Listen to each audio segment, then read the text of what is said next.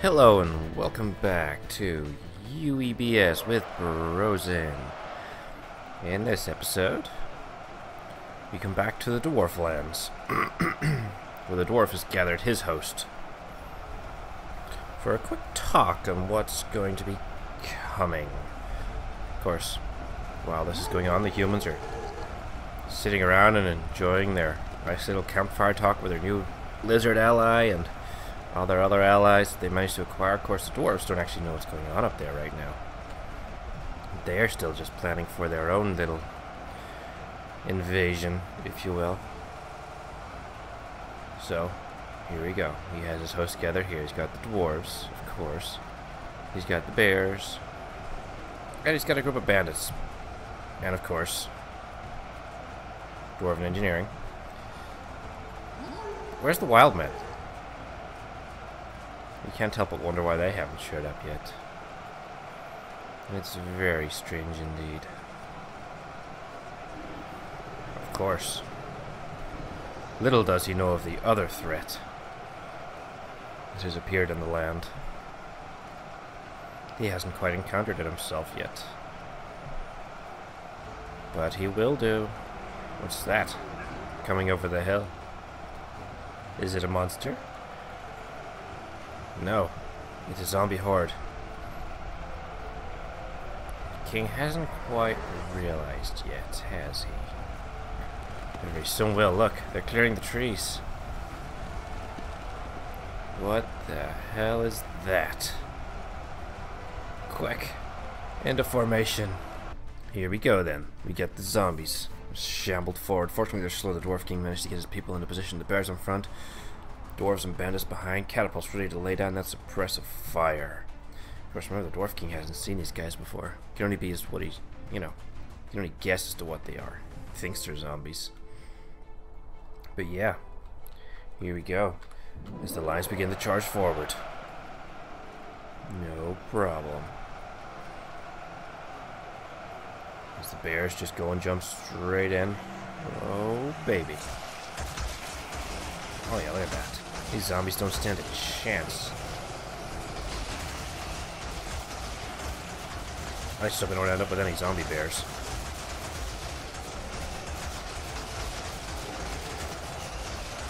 They are kicking butt. These bears are hard to get through.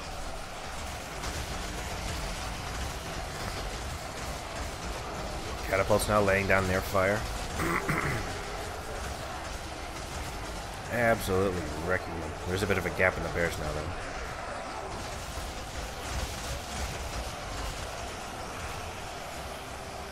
If the zombies can break through to these bandits, the bandits aren't that strong. Yeah, we could have a bit of trouble here.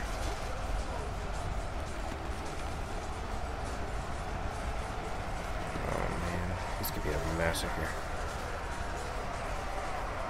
Once these bandits start to fall. Wait. Through the ridgeline, what the hell is that? Are those skeletons?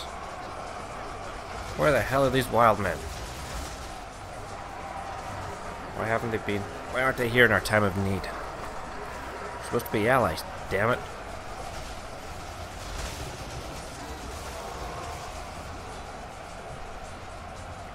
Look, here they come now, the wild men, they're coming.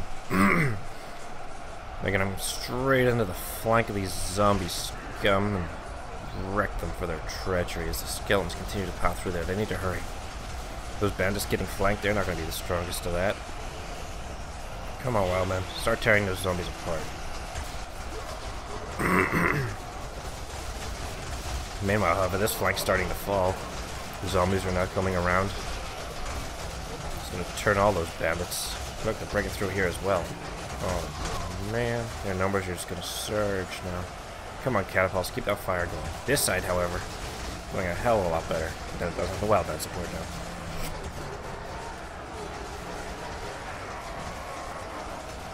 Here we go.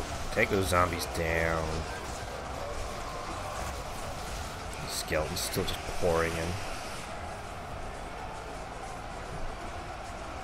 Oh my god, there's a lot of them. I wonder what the Dwarf King's gonna think of his first taste of the undead. Time will tell.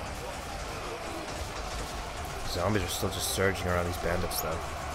However, cleared out this side. It seems the dwarves and the wild men are much more capable of taking care of zombies than what the human forces were.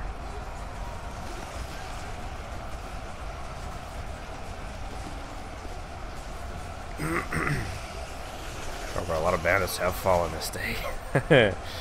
They have really searched through that line. And you can tell where the weak point was. What's this over here? Did they even get around here? Yeah, they can run the side here as well. There it looks. Damn.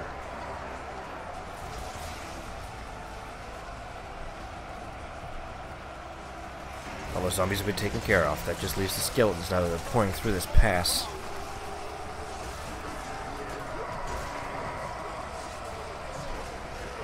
Let's hope that's all there is.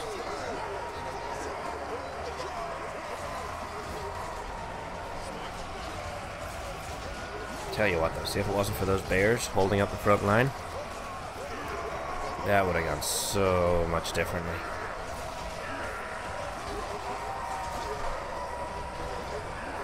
Oh my god, how many is there? Okay, there we go, there's the end of them.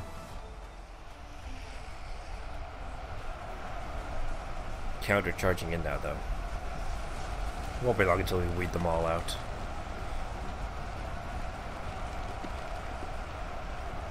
Keep going, guys, come on. Catapult's still just repositioning and firing down on them. Yeah, so they're targeting individuals now, so it's not quite as effective. They're only hitting ones and twos. However, this is a curious little U shape that's forming here. All the skeletons are funneling into the middle of it, mostly.